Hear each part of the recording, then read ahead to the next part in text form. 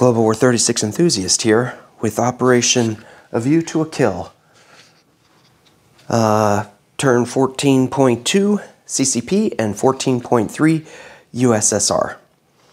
I'm battling the Germans, I'm battling Japan, and I'm battling COVID.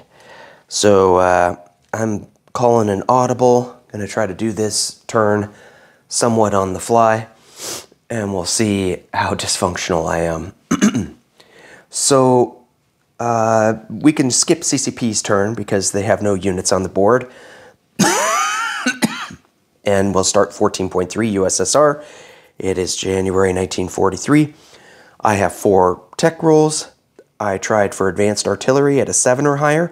PBE generated a 9, so I succeeded and advanced to stage 3. I'm on having one of the luckiest games of tech I have ever had. Second, I tried for improved factories at a 7 or higher. PBE generated an 11, so I succeeded and I complete that stage. That's what I really wanted. Improved factories gets me T-34s and enables me to pump out units up at the front. Very handy. Third, I tried for heavy armor at 8 or higher. PBE generated a 7, so I just missed. Fourth, I tried for improved logistics at an 8 or higher. PBE generated a 12, and I succeeded, advancing to stage 2. Okay, purchases. Let's, while I'm getting the camera sorted, I just want to shout out to Hambone and his tremendous composure and sportsmanship, getting his bomber shot down again. We all know how Boss and Bruce would have handled it. I would have had a complete meltdown. This is what you don't know, is that in playtesting, he tried 4 strategic bombing runs in his last game and got shot down 4 times. So he's just totally cursed. He's just, and his tech is horrible too. Anyway, okay, so I have 50 IPP to spend. I'm going to upgrade 2 militia to infantry for 4. I'm going to purchase 9 advanced mechanized infantry for 36, that's 40, and 2 T-34s for 10, that brings me up to 50. Okay, combat. I'm going to do the convoy raiding up in A8 with that coastal sub on the Norwegian line way up there. The top of your screen there, little sub with the white on its top. In A13, I'll conduct convoy raiding on the Swedish line. USSR declares war on Finland, and my fleet, consisting of a heavy cruiser, light cruiser, and 3 destroyers, will attack the Finnish coastal defense ship. I'm changing out these 3 territories for Germans because I'm not going to attack them. So that gives Panzer J 3 more income. He jumps from, I think, up to 63. Correct me if I'm wrong. And then I left the ones in white that I'm going to attack. I'm going to attack that coastal defense ship, and then I'm also attacking Viipuri province. From Karelia, 12 infantry will move into Viipuri, and this fighter from Leningrad will move 1 to Karelia and 2 into Viipuri. I think maybe if I fly over the fortification, it triggers the fortification, but it might be the aircraft don't trigger the fortification. But if you can remind me in the comments, let me know if I needed to do that little jinx move, or jinky step to the side, I meant move, to fly in there. So that's what I'm going to hit that with. Then down here, I'm going to have some combat. I'm going to take 1 cavalry from Orel Kursk, and it will move 1 into eastern Ukraine, 2 into southern Ukraine. It's not worth anything. And then into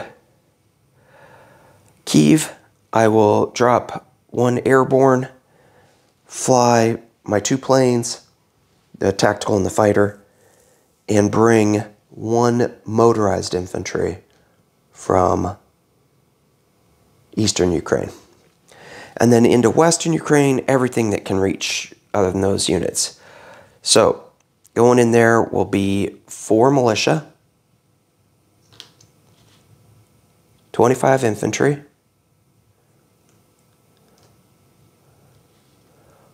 I think there's 4 motorized infantry because one of them went over Pripyat marches. There's Swivlin. 4 motorized infantry, 3 anti-aircraft artillery, and 12 advanced mechanized infantry, and 1 light armor. Okay, so that one is worth 1. Germany goes down to 62, tied with America. And USSR goes up to 43. And then I've got an attack on Primorsky Krai.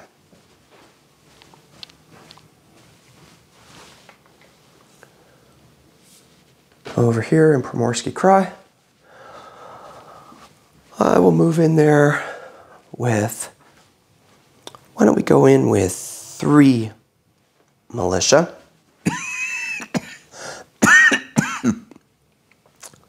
Let's chip that out, should have been better prepared. 2, 3, 4 militia. Okay, so I'll go in there with 3 militia.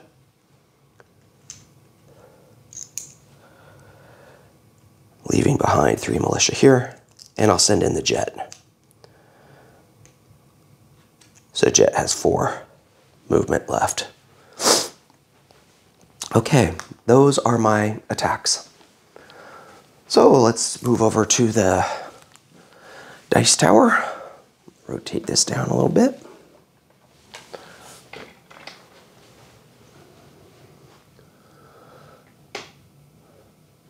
Is that somewhat centered? Okay. Let's do the coastal sub convoy rating A8. I think Germany's at stage 2 on radar. No, maybe he's on stage 2. I think he's stage 1. I think he failed last time. Red is the attacker. I get a +1. So 1 point of damage to the Norwegian line. I believe that knocks, correct me if I'm wrong, but I think I had Germany at 68, so that knocks him down to 67. All right, let's do the normal sub convoy rating in A13. Red is the attacker. I get a +2 with this one. Okay, so I maxed out, did 3 points of damage there. So that would knock Panzer J down to 64 by my count. All right, let's do that naval combat versus the Finnish coastal defense ship. So I've got 1 heavy cruiser at 6. That's a hit. He defends at a 6. His coastal defense ship defends at a 6. Miss. Okay, so the Finnish coastal defense ship is destroyed. Now we've got the Viipuri province attack. I have 12. It might be 12 at 2, because I don't think marsh affects infantry. Let me double check on that. Let's see. Marsh hurts vehicle class only. So 12, I'll do 6 at 2, and then repeat it for the second round. Okay, that's pretty bad hand-eye coordination when you drop 2 dice out of 6. 2, 4, 6. Okay, so here's first with the infantry. 1 hit, that's perfectly average. And we'll swing again. Second hit. All right, so I've got 2 of his 3 hits, and then I've got my fighter and tactical. So oh no, I've only got a fighter up there. It's the fighter and tactical are down in the south. So 1 fighter at 6. If I hit here, he's dead. Nope. Okay, so he still will have 1 infantry remaining. So he's got 3 at 4. Whoo, that's above average. Okay, so that drops me from 12 to 9. Need another chip.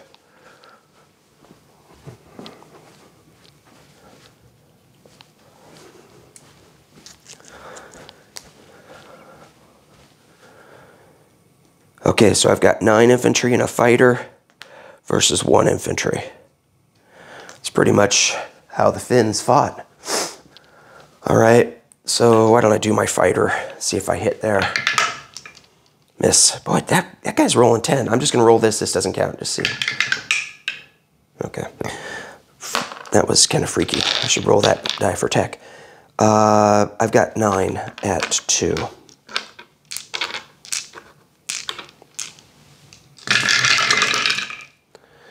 And I got the hit I need. So he's got 1 at 4.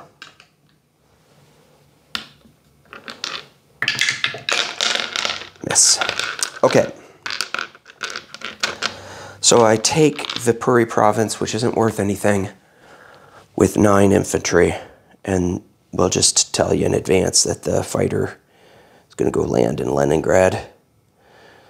In general, it's always good to have a fighter in Leningrad. It prevents the West Germany to Moscow surprise attack. Okay. I've got an attack in Kiev.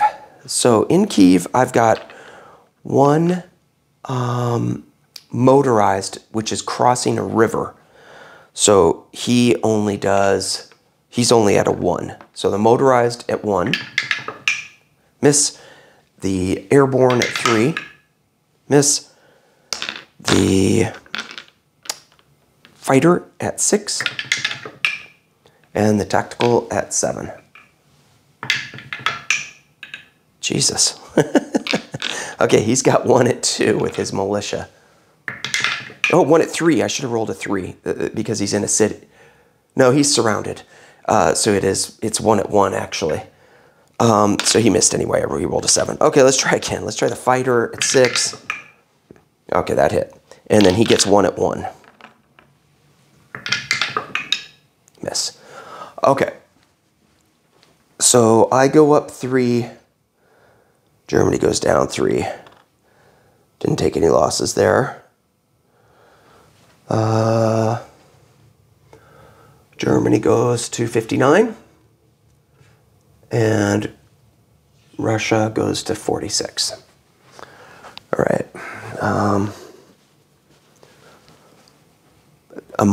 Primorsky Krai. Primorsky Krai, I've got that jet at 8. Miss. Okay, he's got 3, I think it's mountainous. Yeah, it's mountainous, and it's across the river. So I've got 3 at 1 with my militia. Nope. And he's got 1 at 2 with his militia. Miss. I've got 3 at 1 with my militia. Miss. I've got 1 at 8. There we go. And he's got the 1 at 2. Miss. Okay, so I took Primorsky Krai with 3 militia. That's worth 2. So USSR goes up to 48. And Japan goes to 51. I think I have Japan off. I do. I don't think I have Japan correct. Okay. I think we're ready for non-combat. Let me just double check. Did I miss something? I got everything. Okay. Let's go look at up by Leningrad. I'm going to have a move out of Leningrad.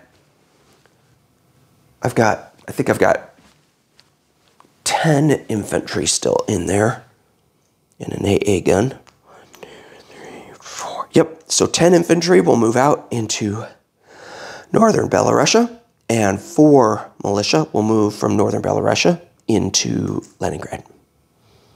So they swapped.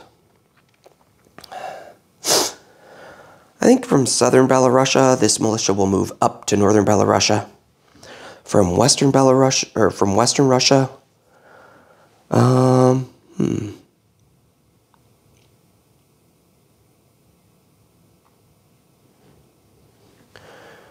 I think it will move into northern Belarusia, so I have 2 militia there in northern Belarusia. Is this all on camera?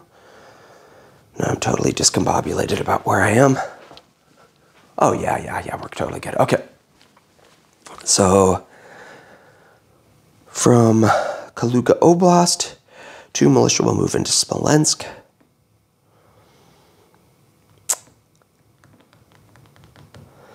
From Orel-Kursk,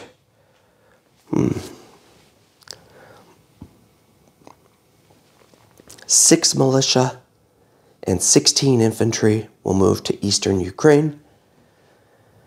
From Moscow, 5 advanced mechanized infantry will move to Orel-Kursk. From Stalingrad, 4 advanced mechanized infantry will move to Orel-Kursk. So I got 9 in there. Let's get a red chip out.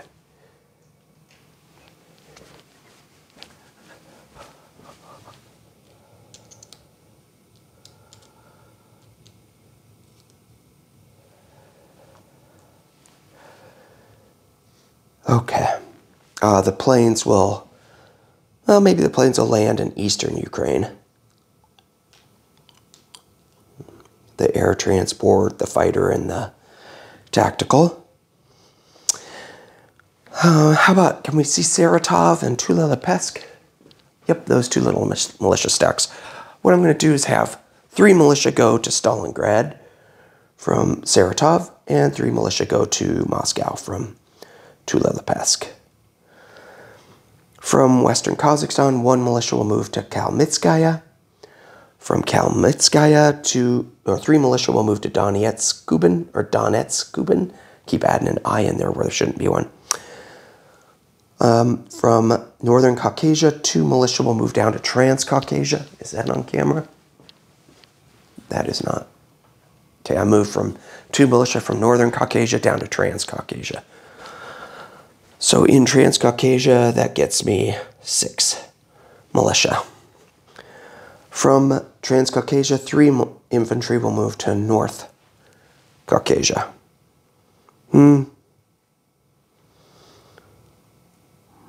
No, 1 will move north. These other 2 will strategic rail move to eastern Ukraine.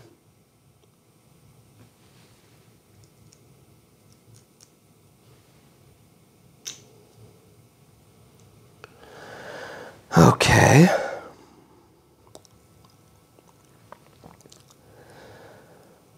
I think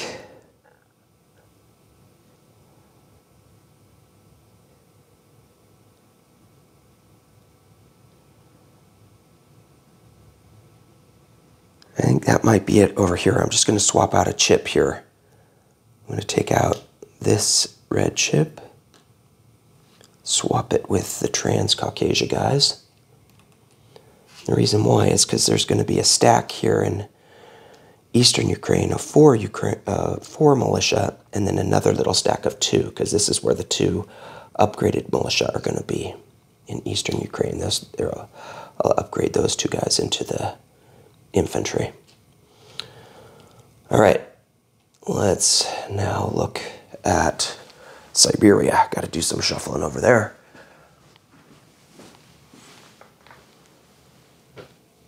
Alrighty.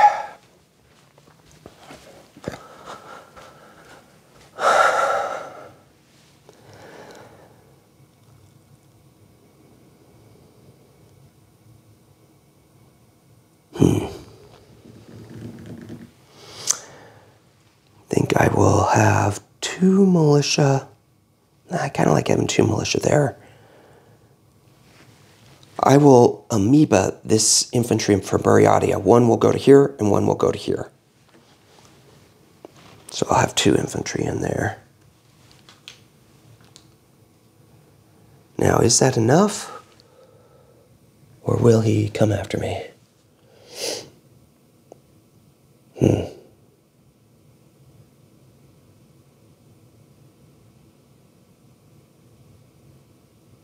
I think I'll be a coward. I'll have this cavalry move back to here. I'll have the jet land here in Cheetah. And I'll have one more militia in Cheetah. Okay. Hopefully that's good.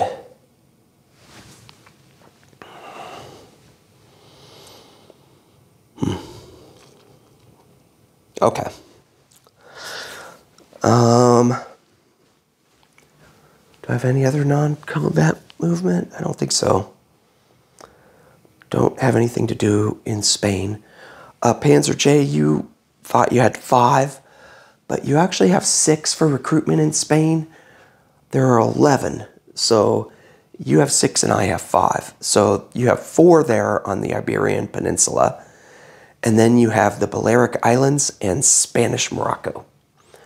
I have these 3 down here, plus 2 on the Iberian Peninsula, so I have a recruitment roll of 5. I didn't tee it up, but I'll just roll that. Roll the Spanish recruitment roll instead of PBEing it. Okay, so I need a 5 or less.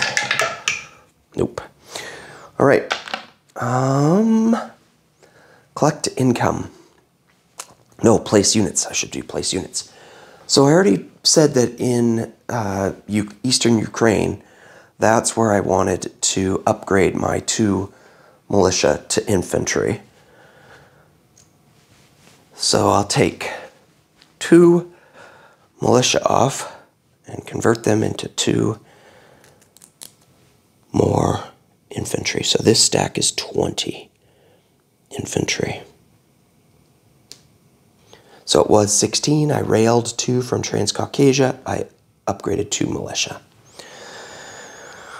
All right. Now I've got 11 units. Well, now that I have improved factories, I can build 8 out of this major factory in Orel Kursk and 2 out of each of these. So I've got 9 advanced mechanized infantry and the 2 T-34s. Well, all of those can be built in Orel Kursk.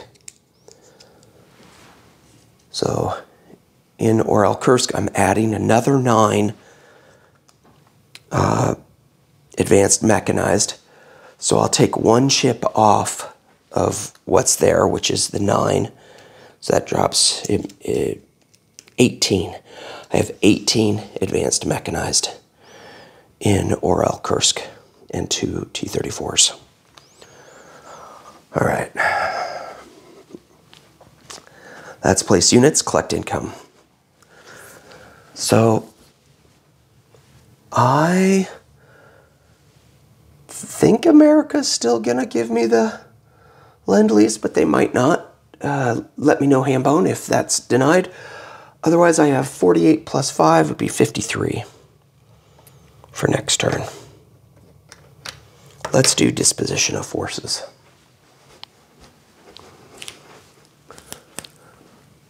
All right. Let's do my Navy. In A8, I have the coastal sub. In A13, I have a normal sub.